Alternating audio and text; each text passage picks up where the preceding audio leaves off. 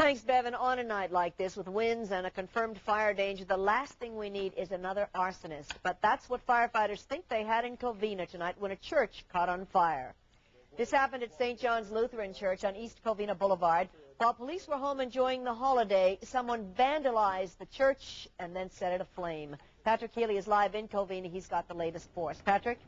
Well, Kelly, the intact exterior of St. John Lutheran belies the burn damage, smoke, water, and vandalism on the inside. Now, police have some teenagers they want to question, but at this point the question is not only who, but why.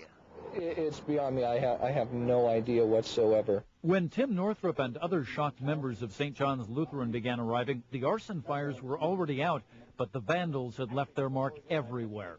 Not just starting fires in the church and in a trophy case in the fellowship hall, but streaking the gym floor with blue and orange paint and making a mess of the daycare room, where they also broke into the payment box, leaving the checks but taking some $500 in cash. I think to show off to each other, to brag to their friends. It was very sloppy. They just came in here to destroy, and that's what they did.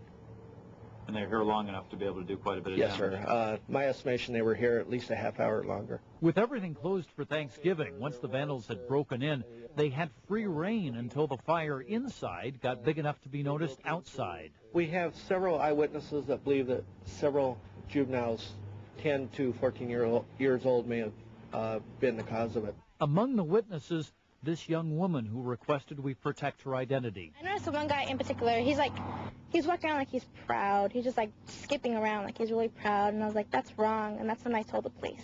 Meantime, back at St. John's, members of the congregation boarded up a broken window, wondering if they can get the church ready in time for Sunday services. If we have to move into the gymnasium for worship service, the Lord doesn't matter where we gather to sing Him praise. Congregation members tell us of a smaller fire 2 years ago, but again, it was set outside the church, but nothing like the damage done today. And again, police not specifically identifying suspects, but there are teenagers they want to question. Live in Covina, Patrick Healy, Channel 4 News. Paul?